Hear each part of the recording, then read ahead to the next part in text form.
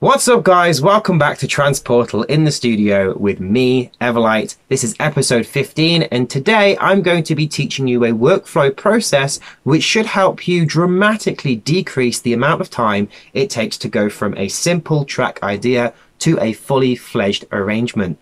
This is a process which I call track scaffolding, and it has personally helped decrease my production time massively to literally a matter of hours if to make the arrangement of a new song. I'm also going to be talking about the session view in Ableton Live, as it is a monster of a productivity tool, especially when used in conjunction with track scaffolding. So let's get stuck straight into it, and I'll see you inside of Ableton.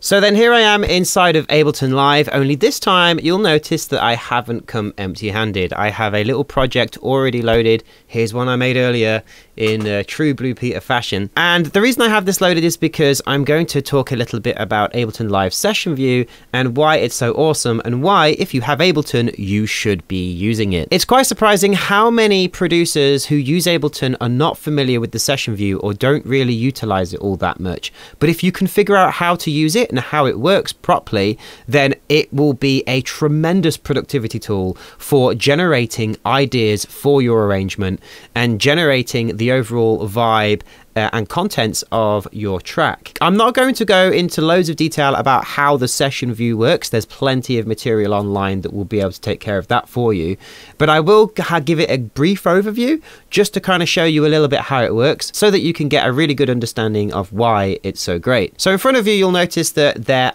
is basically a grid. You have your channels, which you would typically expect, like, you know, your kick, your bass, all of your instruments, that sort of thing along the top here, and their respective mixer channels and strips at the bottom of the screen. But in the middle of the screen, you've got this big grid. And on that grid, you have these little rectangles, which are called clips, and each individual clip has its own play button on it. And there's a bunch of stop buttons, which will stop the playback of that clip. A clip is simply a container for note information. So you can see here when I double click on this clip under the bass line here, it brings up the piano roll and it shows me a bunch of notes.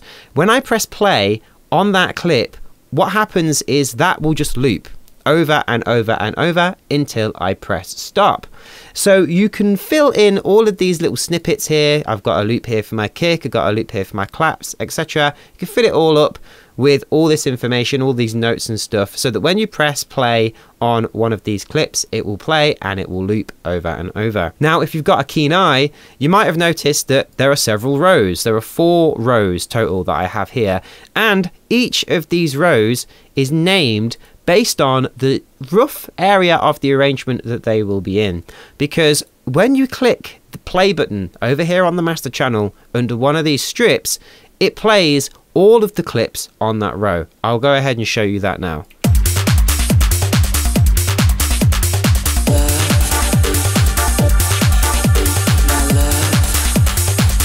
And you'll notice that it does it all in time as well, which is super cool. Effectively, each row is a rough draft of that particular section of the future arrangement. And when I'm starting a track and I'm developing the overall vibe and character, etc. of the track, this is where I start. When I'm focusing on putting all the main elements in, I'm not interested in the arrangement timings. I'm not interested in how long these sections are going to last just yet.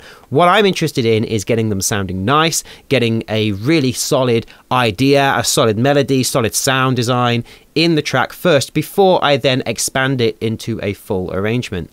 And I do that via track scaffolding, which we'll get onto in a moment. But a lot of you that are looking at this grid right now will go, I already do something like that in arrangement view. And a lot of you probably do. You probably have like a 33 bar loop which has your intro here, a 33 bar loop over here which has like your main section, and then maybe like another one for your outro or something. Or maybe you just have one big loop that has everything in it and then you copy it across later and delete stuff, right? That's fine, that's okay. But the reason why I personally prefer to use Ableton Session View is because it is far more fun.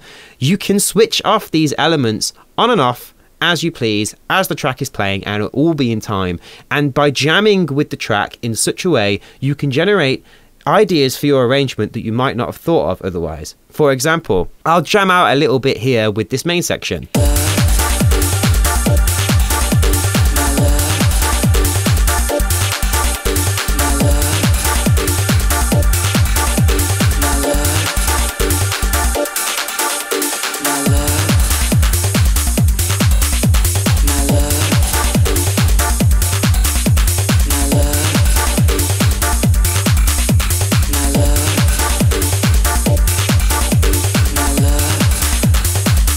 And that's just a super quick example of the sort of fun that you can have with just a mouse.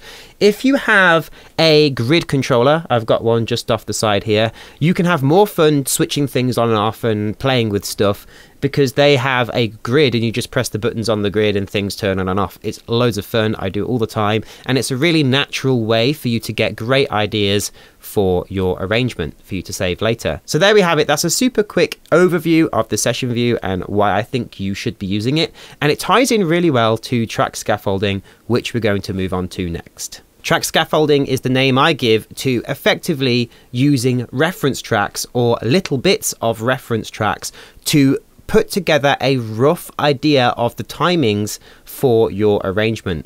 The process is really simple. You pick 1, 2, or even 3 different tracks which you think have a good timing for their sections. Pick a track that you think has a perfectly timed breakdown, as in the length of it is perfect or when it hits is perfect, and think of another track that's got like a perfectly timed intro, that sort of stuff. And then we put that track into Ableton Live and we use track locators to mark the sections of the track as they happen in our reference tracks, and then we delete the reference tracks altogether, and what we're left with is a scaffold of where individual sounds should start and stop, and where the overall bits, the main sections of your arrangement, should begin and end. So to demonstrate this, I've gone ahead, I've pulled in my track reflections from my album Lightspeed, and we're going to be analysing where things start and stop, where main sections of the arrangement begin and end, and even make a detailed note on some of the lesser important things, like specific sounds on when they start. I'm going to start listening to the track, I'm going to skip through it, I'm going to make a note, I'm going to set a locator at the sections which are relevant. So I'm just going to quickly do that now. I'll show you the first few, and then I will fast forward through the rest of my analysis of the track. So this is where the kick and the bass starts. Here's a small breakdown.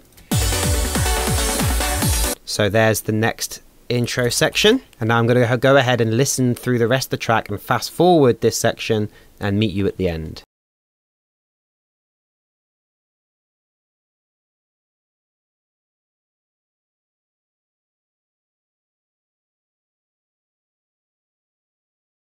Okay, and we are back. So here we've got the kick and bass starting at the very beginning. We've got a breakdown that happens in this section. We've got the intro carrying on. Then it changes and has a melodic chord progression. Then a vocal is introduced. Then we go to the breakdown. The lead is introduced. It builds up. It has the main section. There's a small breakdown. There's an outro, and then the chord change stops here. So that's generally the overall idea of the track. Once you've had that, you can, if you wanted to, go even deeper and listen to the track in a bit more detail and pick out individual elements, like when does the hi-hat start or when does the ride start. So just to demonstrate, again, I'm going to fast forward a little bit and I'm going to fill in just a few more little locators just to demonstrate that.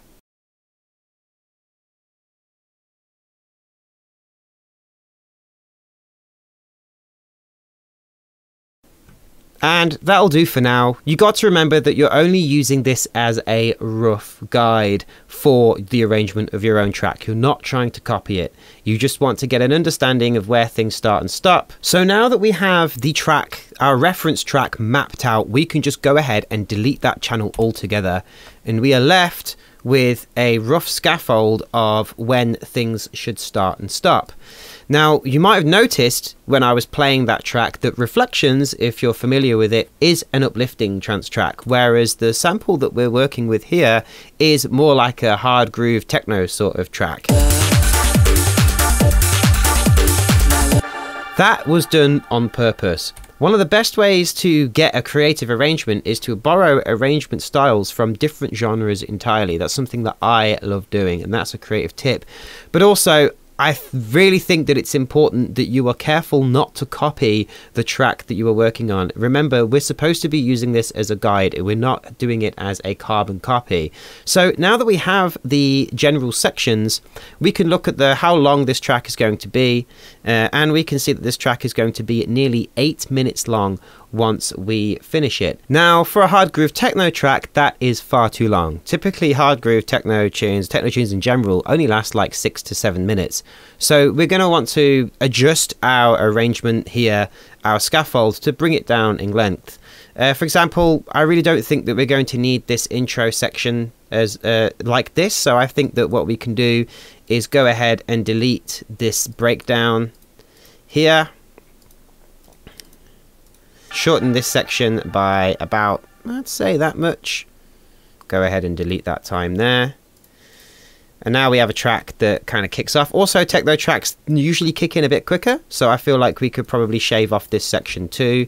So we'll delete this locator here, go ahead and make this shorter. So now we're left with a much shorter track. We've managed to bring the entire length of the track down to 6 minutes 30.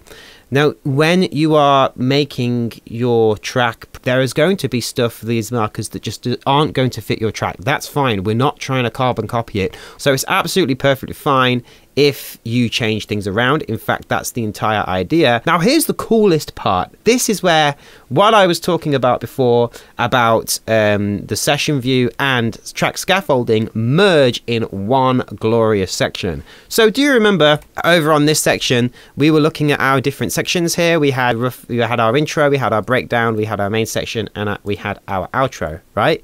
Well, now we have them in arrangement view too. So now it's just a simple case of putting these bits over here. And to do that, you simply record them in. So you click play on this section here. Main section, that's all playing. We locate our main section here, which is just here. And then we simply click the record button.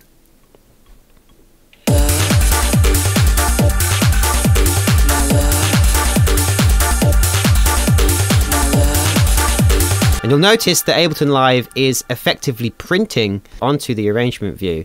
It's currently locked. You can't actually access or edit any of these because its session view is overriding it right now. But if you click this little button up here, it unlocks it, and then we can go ahead and we can highlight these and make changes to the length. There we go. And now that's our main section. Now we can go ahead and do the same with our intro.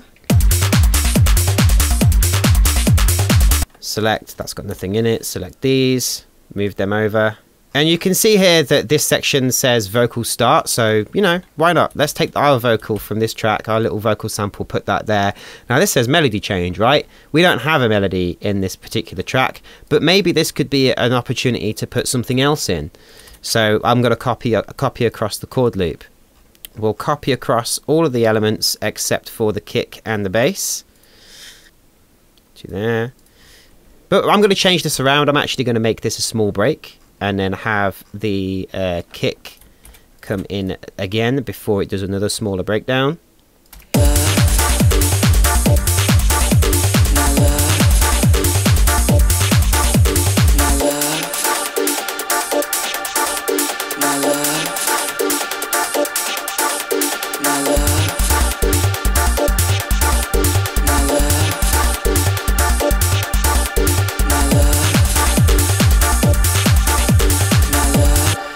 Already you can start to hear and see a full drafted out arrangement happening, and I've only been working on it for a couple of minutes.